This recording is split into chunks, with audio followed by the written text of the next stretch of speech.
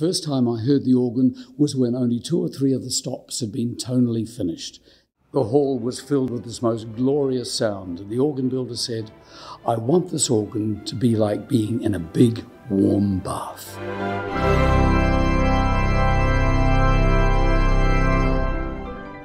The 40-ton Auckland Town Hall organ is the largest concert instrument in the country.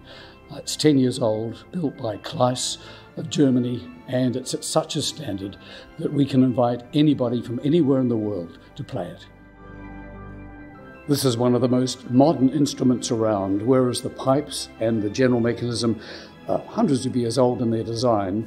It can be controlled by computers and by all the modern accessories that an organist would want.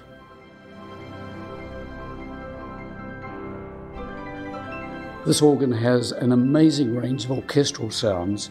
Many of them were saved from the 1911 original instrument. The biggest pipes in the organ are right at the back of it, and you can't see them from the hall, but they're the biggest pipes ever made in the Southern Hemisphere. They're made of kauri, and the biggest are 10 metres tall. Absolutely unique to this organ are the 2 Māori stops, the kōauau, which is a flute made of glass, and the pūkāea, which is a horn made of metal and wood.